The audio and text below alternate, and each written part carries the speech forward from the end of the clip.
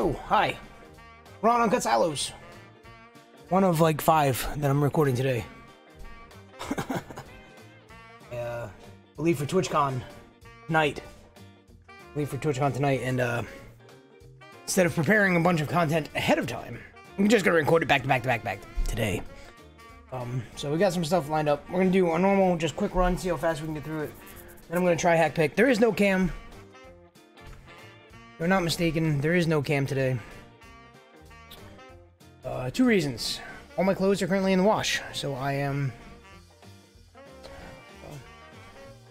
well, not naked. I'm not naked, but... you know, I'm wearing... I look like a scumbag right now because I'm wearing, like, sleeping clothes and stuff. There's none of that. None of that. Just do this right quick. But, yeah, TwitchCon. So, but everything you see from, you know, today's Wednesday. So Thursday, Friday, Saturday, Sunday, and Monday's content is all going to be pre-recorded. It's all pre-recorded. I'm just going to release it every day, kind of thing. Because I'll be out with the movers and shakers of the world. A platform that is slowly creeping up on YouTube in terms of hours watched. Will it ever topple YouTube? I don't know, probably not.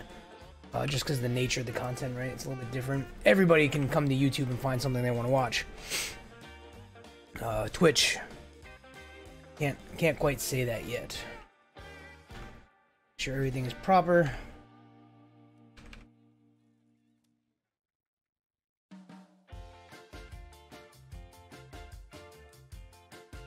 Well, in a group.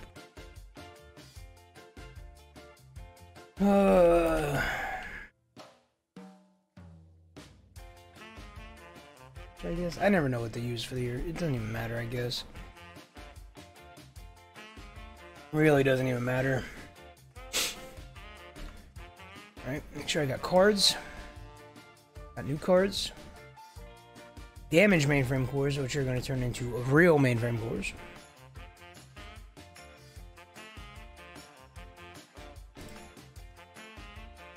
The live split up.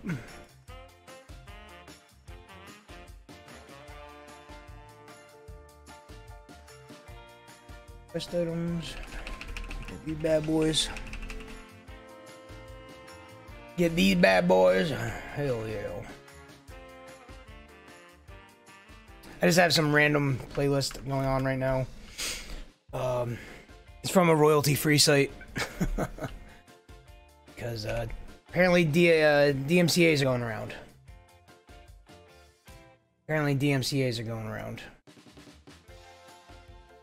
Nope. Better safe than sorry. We'll just, not fucking around with it. We're gonna use royalty-free stuff today. And yes, I know that it's part of the game, and I think since it's part of, like, the music in the game has, like... I don't know. I don't know how it works. Because even though I never, like, play my own music while recording these videos... it is still copyright claimed by YouTube. So I just don't know. So I don't know if I can get DMCA'd for it or what. So I'm just not even gonna mess around with it. We're gonna hop right in. Everything should be set to do this run rather quickly.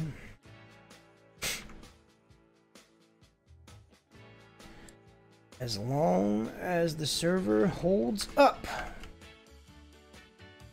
is all we need.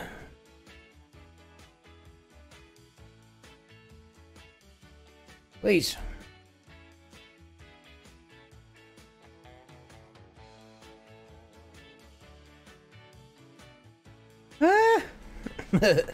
Yesterday I did a bunch of footage recording for the new world record silo run video. Berg Risi.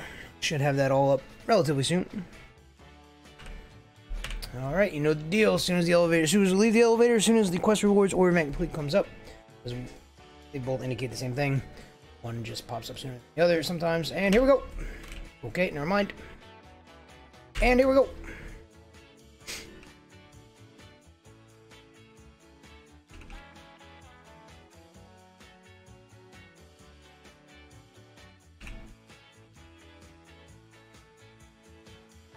So TwitchCon's an interesting thing. I've been to a few of them.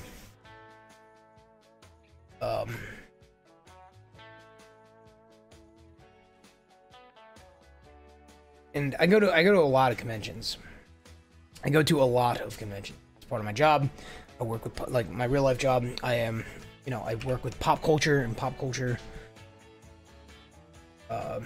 audiences, stuff like that. And TwitchCon is a very interesting beast, right? Because, you know, you go to Comic-Con, or you go to, you know, C2E2, or Wizard World, or, you know, pick any one of the cons. And, you know, it's people celebrating. It's fans. And fan service. People celebrating, you know, pop culture and celebrities and comic books. So on and so forth. Which is fine, that's part of the show, right? You know, you pay to get your pictures taken, you pay for your autographs, so on and so forth. TwitchCon doesn't do that, right? Price of admission gets you in. And with that price of admission, you can run into streamers, you can go to their official meetups. You can do all kinds of stuff. It's, in a weird way, its own professional event. And more of a celebration of what live streaming has become than really celebrating any one particular streamer, which is odd, right? Sure, they know who the stars are, you know, they know who their you know, their heavy hitters are and whatnot. But it's not like, you know, come here and see Shroud, or come here and see, you know, I guess Ninja back in the day. He's gonna have fun at the MixerCon at the Holiday Inn Express in Cleveland, Ohio, I guess. But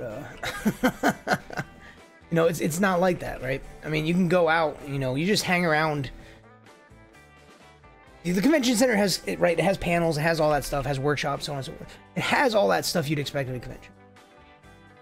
You can run into streamers all throughout the show floor. You know, you might just be walking around the show floor and bump into, who knows, like Man vs. Game. He might just be hanging out, right? It's super laid back like that. But what's more interesting about TwitchCon, I don't know, maybe I shouldn't be talking. You know what, maybe...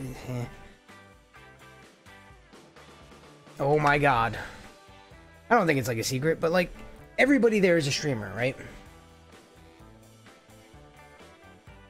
Everybody at this thing is a streamer. You will have a harder time running into somebody who is not a streamer than a streamer themselves. Now, does that mean you're gonna run into, you know, Tfue, Montana Black, and all those guys, you know, just standing around? Probably not. Probably not. But everybody you meet at TwitchCon is in some way involved in streaming, right?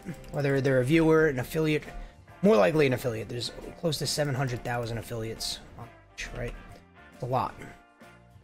That is a lot. So more than likely you're going to run into other affiliates.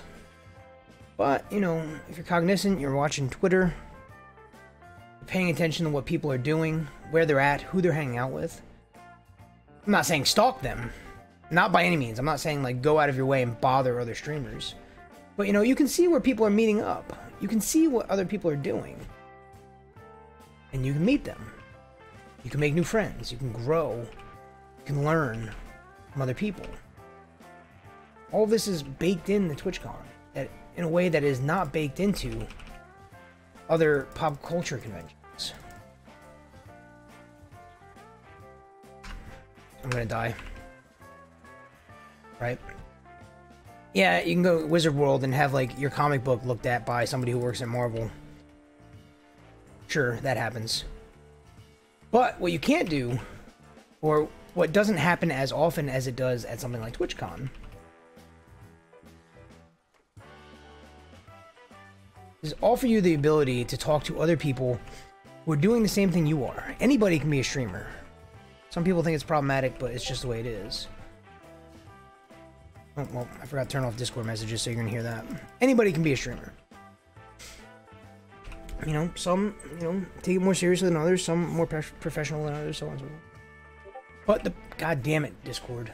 Sorry, guys, sorry. Well, it's just the way it is, because I'm not gonna turn it off in the middle of a run. The, point is, when you're at TwitchCon, talk to everybody. Talk to everybody. Fuck you! Stop messaging me! Sally the altar boy?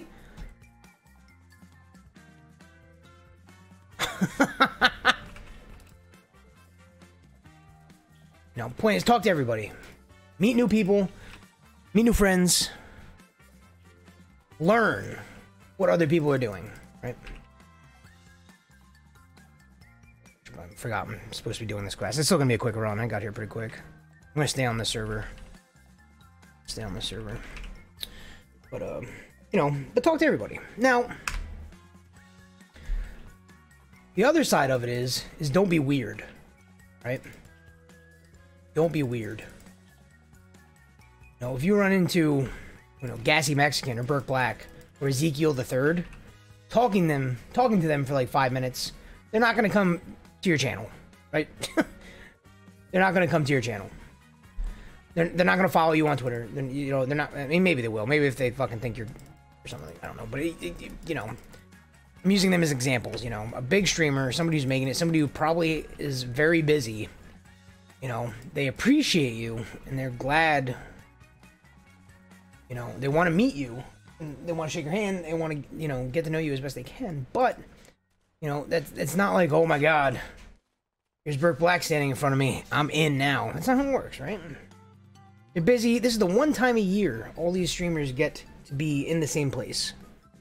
Sure, you know, and they can see all their friends. They can do all these things, right? So be wary of that. Be wary of the context in which you are talking to these people in. And, you know, don't be annoying. You know, if I'm sitting there, so for example, last year at TwitchCon, I was sitting at my hotel bar waiting to leave. I was waiting for, you know, time to pass to go to the hotel, or go to the airport. And, oh my God, fucking Sally.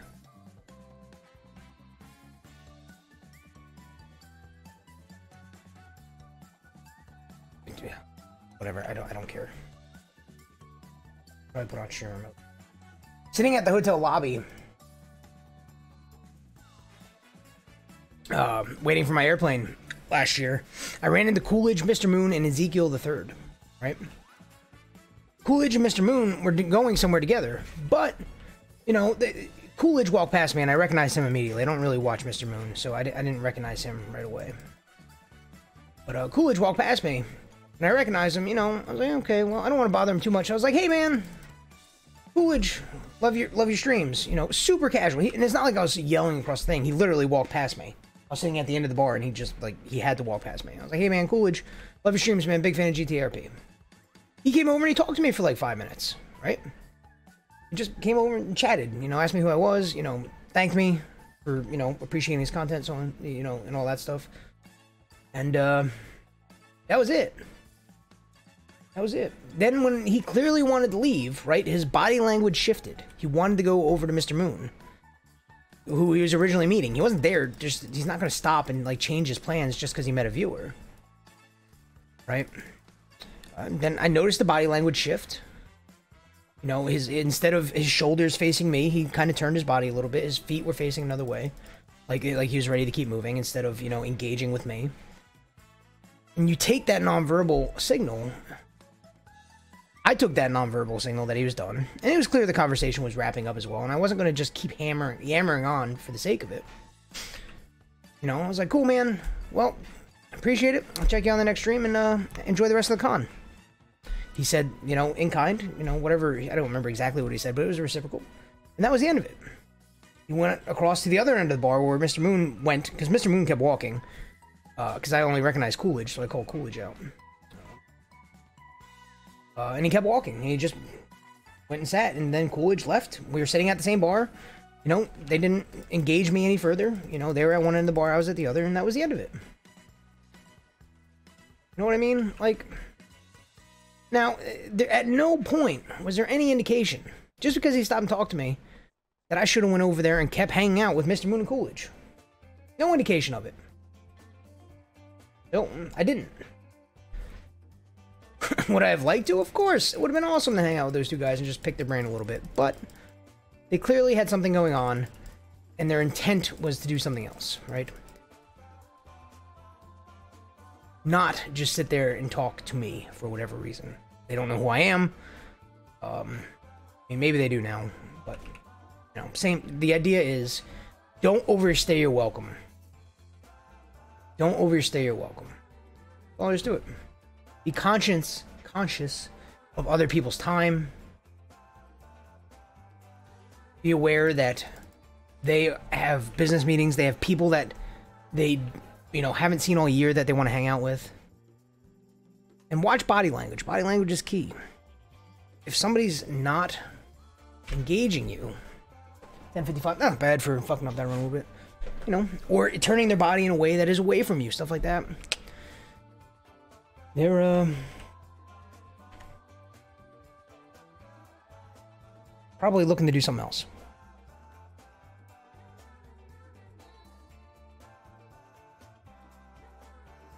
Right, so just something to keep in mind. Just some, I guess, weird TwitchCon tip, some strange TwitchCon tips, even though it's going to be a YouTube video. But there it is. Yeah, that's all I got. Pretty good run. I'm leaving for TwitchCon tomorrow. I'm going to end this video and start another one, I guess. Start recording that.